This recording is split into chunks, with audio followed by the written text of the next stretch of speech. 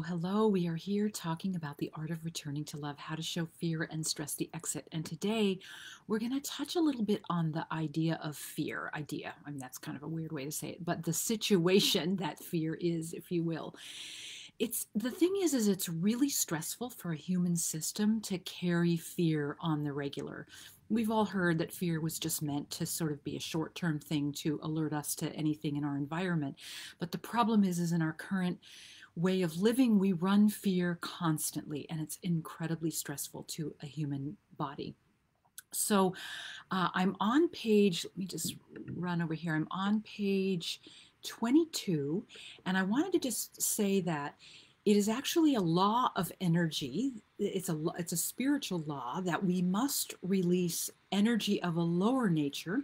This is all based on frequency, measurable, in order to have the energy of a higher nature, again, based on frequency, and it is measurable. And this causes everything to work in a body and life. So let me give you an example. Fear is the most dense energy on the planet, fear and hate, actually. And under the umbrella of fear and hate are all kinds of variations, right? We have doubt, we have disappointment, we have regret, we have shame. I mean, it's a kind of a long list. And I think, yeah, that list it's a much more complex list in the book. And then on the other frequency balancing, scale, if you will, is the energy or the vibration of love and or gratitude. Those are very close. And under that are variations of that, right? There's joy, there's compassion, there's mercy, there's all kinds of elements to each of them. So in order to transmute or transform fear, we need love. We cannot transform fear. We cannot de-stress a human system without the energy of something like love and gratitude. And again, the list is in the book. So I do recommend that you grab that, because the other thing that I will say before I forget is that there's part of the bonus of having the book is a guided imagery to changing these frequencies, right? So when we connect to our higher self is already completely whole and of the vibration of love. So when we're disconnected, we lean into fear. When we're connected, we have access, at least to being taught what it means to bring an energy of fear or any of its variations to the feet of love, to the heart of love, to be transformed back into love, which is the nature of all of life anyway. And there's no devotion more important. So it's why I, kind of beat the drum a lot of making the invitation for you to read the book, because it will help you to do this. So there's you've probably heard fear is an acronym for false evidence appearing real. But actually there's a higher way of looking at it, which is face everything and rise. So the vibration of love is more of a elevated energy. And so that's one way we can think about rising into or elevating into the vibration of love. But we can't do it unless we turn toward the energies that show up in any given moment and accept that, not make ourselves wrong for it, because we're not. Everybody has this. Everybody has their own pile of fear. It was part of the deal of coming into being in a human experience, right? Yes, I will clean up my pile of fear. That's what we said. However we said it, but some version of that, right? And how do we know what to do? How do we know what to clean up? Because everything that presents itself in any given moment is available. It's ready to be cleaned up, so to speak. And it's not like your pile of fear is going to pour itself on you in one big dump, and suffocate you. That's what we're afraid of. But it doesn't work like that, right? It's just like, oh, I woke up today and I had an exchange with my teenager and it was kind of funky. There's a piece right there. We can clean it up. And and this is what I recommend you do. And I also recommend that you set your day up with the intention that this be graceful and easy for you, because I have found that when I don't do that, it can be a little stickier, and then I won't want to do it as much, right? So when I say I am happy to do my part in returning fear to love, one just easy and graceful throughout the day. Not all day, please, but just in pockets that I am available. I find that love, or my higher self, is a very elegant director of time and space, and I invite that energy into, how do I say it, for gently ordering my mind, body, schedule, and life. So schedule to me means how everything plays out. And since I started doing that, it's pretty miraculous, or wonderful how that has how that has unfolded for me. So the other thing I want to say about fear is that when we go fast, when we're churning fast in our mind, and this is a very common thing that almost all of us do, it's hard for us to recognize fear, and fear relies on that. Fear relies on our rushing and pushing to not get discovered that it's there, because fear doesn't want to have to give up the gig, if you will. It doesn't want to have to give up the gig to love. And but the ironic thing is that when we do this work and we just kind of face and return, fear is happier. The parts of us that have fear, well, first of all, that energy gets transformed. But the part of us that throws out fear bombs, if you will, starts to realize that it's actually a much more, it's a much easier way to live by not rushing and not being in fear. So, we say, oh, breath is wonderful, but breath is not only does it fill us with oxygen, it fills us with cosmic life force. But it also teaches, when we're taking a deep breath, it teaches our body that we're safe. And when a system feels safe, a human system feels safe, then it is easier for it to be able to say, let me face this energy that's presenting itself right now, this trigger, this charge, this emotional pain, whatever it is. Let me face it and just accept it and just be with it, and then do the work of offering and bringing this energy to my heart.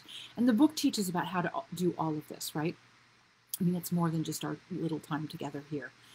So, and then there's two things, like if you're just stuck, if you don't remember anything I just said, but you have a piece coming up, there's two things you can do. One is you can get curious. You can say, what is this about? What is this trying to have me know? Engaging in curiosity, engaging in inquiry, disarms fear. That's you have to play with that to teach yourself that that's really, it loosens fear up a little bit, and it releases the chokehold that fear tends to cause in us as a human being. The other thing you can do is just reach for gratitude. Sometimes that's easy to do, and sometimes it's not reachable, but it is something to know that you have, because you can always just go, oh, I love the color of the leaves of those trees, or I love the color of this, this flower on my desk, or this pen. I mean, we have things around us, anywhere we are, really, that we can just minutely reach for and be grateful for. And then we're facing and we're bringing it to love, and that is what elevates us or allows us to rise above the fear. This is the work. If you think, if anyone thinks that this work this work doesn't need to be included in any other way that you're walking your path, then it will be a large foundational piece being left out, and then it's a time waster, because we have to end up coming back around to do this work, this piece of this work, right? So take 5 to 10 minutes a day in the morning to connect to your higher self. Be intentional and clear about how you want your day to go, and the other thing, so there's two pieces that we cannot do without. One is our breath, because that's our life force, and our life force is everything. And two is the invitation of light, because light carries love. That's like a yin-yang, alpha, omega, masculine, feminine dance that we are living in this physical experience, that we don't always recognize or give enough credit to, right? So like carries love, so that's the invitation. Oftentimes when I'm not sure what else to do, when I'm bringing my fear piece or my pain piece or my doubt piece or my, disappointment piece or whatever it is, to the feet of love, I'm also inviting light to infuse into that energy of fear, so that it can kind of do the work of starting to dismantle and untangle the fear, and then I'm shown by love, by my higher self, what needs to happen in reference to that one particular piece. It's not the same for every piece. It's not the same for everybody. It's as varied as all of our, fingerprints, thumbprints, right? But you don't have access to knowing what that is unless you're present with yourself. You stay in your body, you're breathing. This is the signal that you're safe, and you're inviting from your higher connection, your higher self, your higher presence. You're inviting to be shown how to do that transformation from fear to love. And it works every time if you show up for it. That's probably the best way to say it. So I really, really would love to invite you to practice and play with this over the week, and let me know what you discover, what shows up for you, what love teaches you as you bring this energy to the feet of love. And as I tend to do towards the last of these videos instead of somewhere in the middle or in the beginning, I just want to thank you for being here, and to introduce myself. If you don't already know me, I'm Laurie Morse. I'm a 30-year practitioner of Chinese medicine and the director of the Sacred Health Academy, which is an online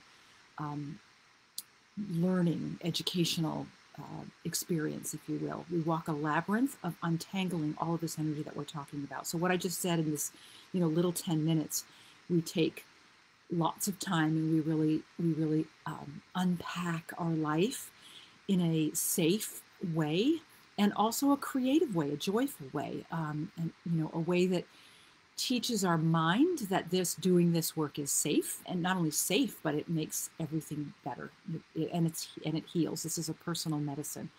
So again, thank you for being here today. And if you have any questions, pop them in the comments, and certainly let me know how things roll with your bringing fear and transforming it into some version of love. Again, you might not be able to love your fear in the instant that you notice it, but you can massage it in that direction, and that will begin the change. That will begin the shift for you. And just don't give up on it. That's the other bottom line. Other angles might show themselves to you, and you can go, oh, cool. I didn't realize I had that angle associated with this particular piece, but let me do this work with that piece too.